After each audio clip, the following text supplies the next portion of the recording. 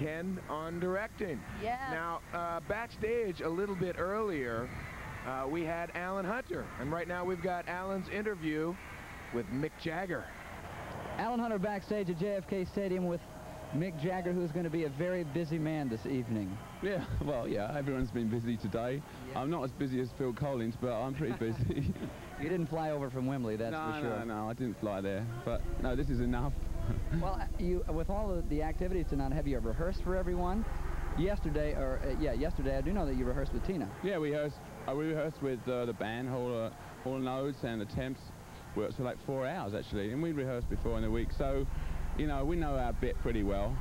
Are you looking forward to singing with Tina?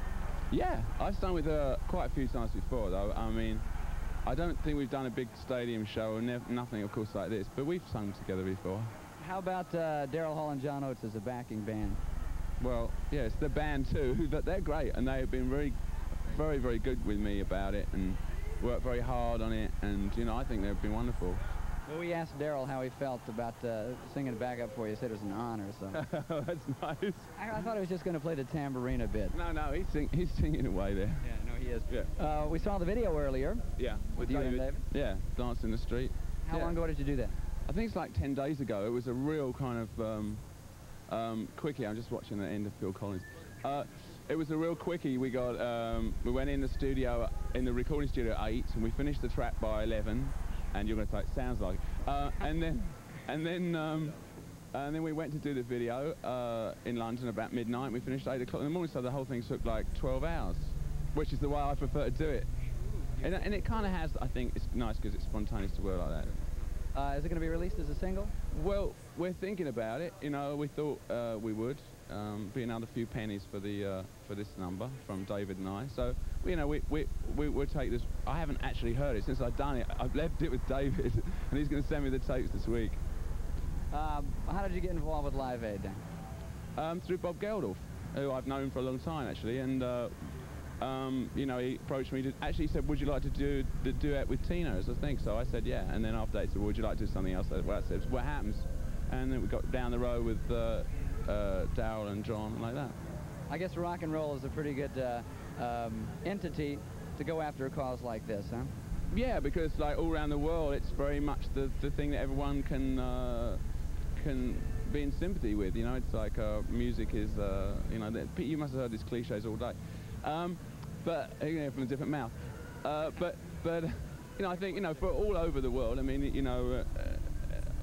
Literally all over the world, people will know something about this kind of music. They might not know every performer, but they're going to know some here, some there, and it's going to be a good show for them. So I think it's like the only thing almost like that. Briefly, Stones, what's happening? Well, just starting to, you know, do the second stage of recording our album, which we hope will be out in the fall.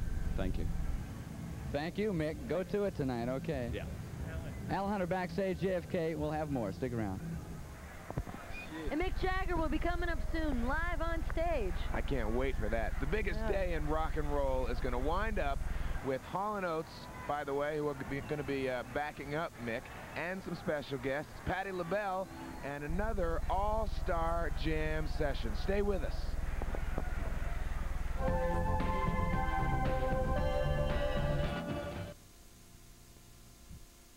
14 hours and let's see, 20 minutes into Live Aid, and the rock and roll continues. Ever since we heard about the Live Aid concert, Tina Turner has been a part of it. Earlier today, Alan Hunter talked to her backstage. Alan Hunter backstage with Tina Turner, who just rushed in and is almost going to be rushing out as soon as we get through with this thing. How you doing? Great. Great. Duet with you and Mick tonight. How did that come about? Well, I don't know. I was just trying to think of how I could be my best, just be with everybody instead of just coming, you know, with my band, because I'm coming very soon for a concert. And so as I was had it in my head, Mick called and said he had read an article in Rolling Stone that I loved State of Shock. Says, why not? Let's do it together. And I was so excited. Easy as that, then. Yeah. Rehearsal time for this thing? We had about an hour. Well, I mean, come on. It's not about perfection right now. It's just about having a good time and being here for the people, and that's what we're doing. We might mess up a few lines, but And that'll be the spontaneity that we'll all be looking forward to. Mad Max is out. I got to ask you about that briefly. What a hoot. Well, actually, I'm wearing one of the costumes that I was photographed from Mad Max. No, not this one. But it's a very exciting movie. I'm very excited about it, and I think it can really set me up for acting. I think so, too. What did you cancel to be here tonight? Well, we had to cancel a date we were in St. John's, Newfoundland. But we had been there 3 nights, and so it was all right. Good. Yeah. Good.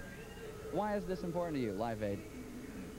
Well, first of all, you know, in any case of hunger, or in any case where anyone could help anyone, and they really can, I think anyone should stop and just take that time. I mean, if we're looking at hunger on the television and knowing that it is a reality, and Gildoff is making it an actual point, you know. So we're realizing that these people are in desperation, and that's why I'm here. Go out there and give it all you got. All right. Tina. Thanks, Tina. Welcome. Have a good one. Okay. Okay, let's get back to it.